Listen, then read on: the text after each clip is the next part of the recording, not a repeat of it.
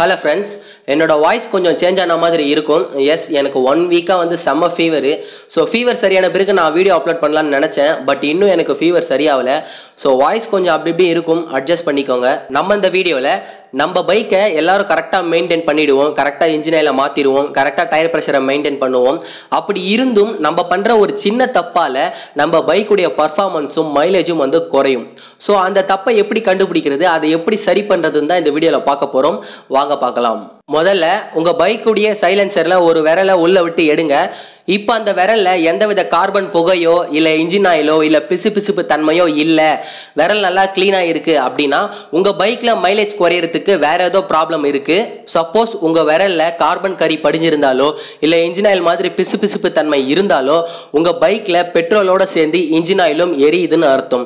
இது எதனால் வருதுன்னா உங்கள் இன்ஜினில் இருக்கிற போர் பிஸ்டனில் ஏதாவது ப்ராப்ளம் இருக்கும். ஸோ உடனே நீங்கள் அதை சரி பண்ணி ஆகணும், இல்லைனா உங்களுக்கு பெரிய செலவை கொண்டு போய் விட்டுரும். இல்லை என்னோட பைக்கில் இருக்கிற போர் பிஸ்டன்லாம் நல்லா தான் இருக்கு, அப்படி இருந்தாலும் எனக்கு இந்த மாதிரி கரி படியுது, மைலேஜும் வர மாட்டேங்குதுன்னா பிரச்சனை உங்க பைக்ல இல்லை, நீங்க போடுற பெட்ரோல்ல தான். ஸோ நீங்க போடுற பெட்ரோல் பங்க்ல ஏதோ கலப்பனை பண்றாங்க. ஸோ நீங்க வேற பெட்ரோல் பங்க்ல பெட்ரோல் ஃபில் பண்ணி பாருங்க, ஏதாவது சேஞ்சஸ் தெரியுதான்னு செக் பண்ணுங்க.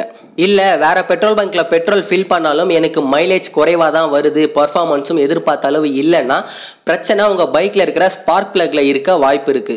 நிறைய பேர் ஸ்பார்க் பிளக்கை க்ளீன் பண்ணவே மாட்டாங்க. அட்லீஸ்ட் ஒரு மாசத்துக்கு அல்லது 2 மாசத்துக்கு ஒரு முறையாவது ஸ்பார்க் பிளக்கை க்ளீன் பண்ணி போடணும். ஸ்பார்க் பிளக்கை நம்ம வீட்டில இருந்தே க்ளீன் பண்ணலாம். நம்ம பைக் வாங்கும் பொழுதே நம்ம எல்லாருக்கும் இந்த டூல் கிட் கொடுத்துருப்பாங்க.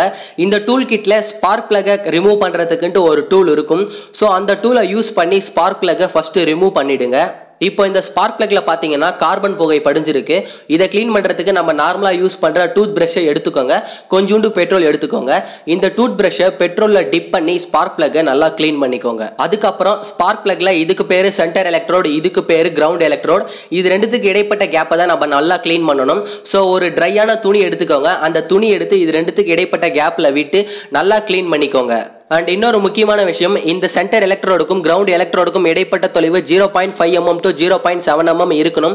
இந்த கேப்பை செக் பண்ணுறதுக்கு தனியாக ஃபீலர் கேஜ் அப்படின்ற ஒரு இன்ஸ்ட்ருமெண்ட் இருக்கு. இது நம்ம கிட்ட கிடையாது. ஸோ க்ளீன் பண்ணும்பொழுது ரொம்ப கேர்ஃபுல்லாக க்ளீன் பண்ணுங்க, இந்த கேப்பை மாறாமல் பார்த்துக்கோங்க. இந்த மாதிரி ஸ்பார்க் பிளக்கை க்ளீன் பண்ணதுக்கு அப்புறம் ஸ்பார்க் பிளக் இருக்க வேண்டிய இடத்துல ஃபிக்ஸ் பண்ணிடுங்க.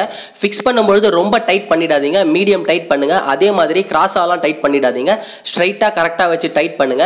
ஒருவேளை நீங்கள் தப்பாக டைட் பண்ணிட்டீங்கன்னா இன்ஜின்ல இருக்கிற மரம் போயிடும். அதுக்கப்புறம் நீங்க இன்ஜினை லேத் ஒர்க் பார்க்குற மாதிரி இருக்கும், அதாவது திருப்பி இன்ஜினுக்கு மரம் போடுற மாதிரி இருக்கும். ஸ்பார்க் பிளக்கை ஃபிக்ஸ் பண்ணதுக்கு அப்புறம் ஒரு முறை பைக்கை ஸ்டார்ட் பண்ணி பார்த்துக்கோங்க. இதே மாதிரி 1 மாசம் அல்லது 2 மாசத்துக்கு ஒரு முறை ஸ்பார்க் பிளக்கை க்ளீன் பண்ணி போட்டுக்கோங்க.